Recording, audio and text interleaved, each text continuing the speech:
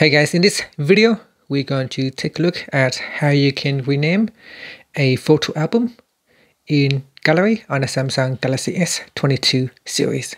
First, tap on the home button to go back to the home screen. Then swipe up to go into the app screen and open up the picture gallery. Next, in the picture gallery, you want to tap on the albums tab at the bottom. Now go into the album that you want to rename. So for example, album 1 here, and then tap on the option key at the top. Next, tap on rename, and in here, give it a new name.